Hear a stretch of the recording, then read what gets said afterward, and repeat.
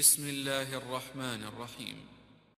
شهر رمضان الذي أنزل فيه القرآن هدى للناس وبينات من الهدى والفرقان.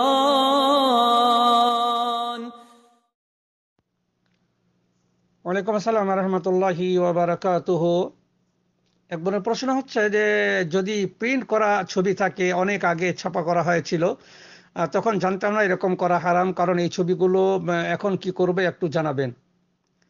জি, প্রথম কথা হচ্ছে এই যে ছবিগুলোর কথা প্রিন্ট করা বলছেন, প্রিন্ট বলতে কিসের প্রিন্ট? হাতে প্রিন্ট করা? যদি হাতে প্রিন্ট করা হয় তাহলে সম্পূর্ণভাবে হারাম।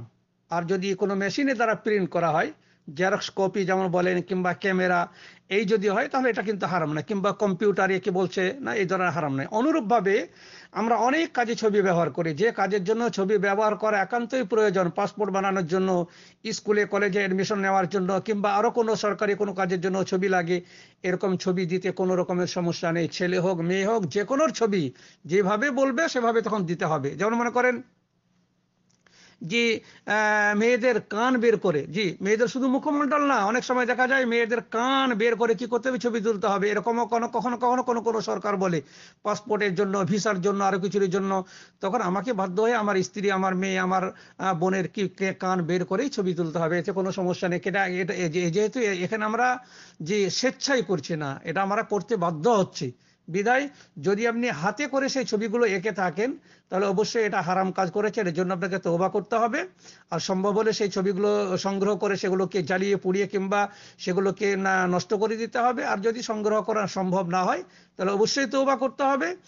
আর যেমন বললেন স্কুল কলেজের ফর্ম পূরণ কিংবা বিভিন্ন কাজে, রেশন কার্ড কিংবা মনে করেন পাসপোর্ট, ভিসা, কিংবা আরো কোথাও যাওয়ার জন্য বা আরো কিছু করার জন্য যদি ছবির প্রয়োজন হয় তাহলে এই ধরনের ছবি প্রয়োজনে ব্যবহার করতে কোনো রকমের সমস্যা নেই। অনুরূপভাবে যেমন টাকা, জি এমন কোনো মানুষ নেই যার পকেটে টাকা থাকে না, প্রত্যেক টাকাতেই ছবি রয়েছে।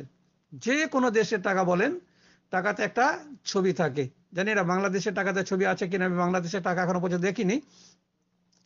যেমন ভারতবর্ষের টাকাতে ছবি আছে, সৌদি আরবের টাকাতে ছবি আছে। তাহলে আপনি কোথায় যাবেন? ছবি ছাড়া তো আপনার চলাতে একদম কি বলছে আপনার চলাই যাবে না আর কি। তো এই ধরনের ছবি আপনার রাখতে কোনো সমস্যা নেই। পকেটে টাকা থাকলে সেই পকেটে টাকা থাকা অবস্থায় আপনার নামাজ হবে, কোনো রকমের সমস্যা নেই। মোবাইলে যদি আপনার বিভিন্ন ধরনের নোংরা, না নাউজুবিল্লাহ, কোনো ধরনের ছবি তোলা থাকে, সেই মোবাইল যদি আপনার পকেটে থাকে নামাজ পড়ার সময়, তাহলে কোনো রকমের সমস্যা নেই। এই ধরনের ছবিগুলো হচ্ছে আলাদা। জি, কিন্তু হাতে আঁকা ছবি এটা হচ্ছে বিরাট কাবিরা গুনাহ।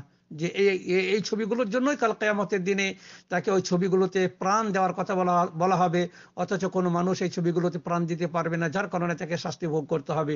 আর এমনি ক্যামেরায়, মোবাইলে যে ছবি, এগুলো হচ্ছে সাধারণ কি বলছে একটা একটা প্রতিচ্ছবি, এটা আসলে কিন্তু ছবি না। সেই জন্য এই ধরনের ছবি তোলাতে, এই ধরনের ছবি বানানোতে উলামায়ে কেরামরা এটাকে নাজায়েজ বলেননি, এটাকে জায়েজ বলেছেন। যদিও সমস্ত রকমের ছবি থেকে বিরত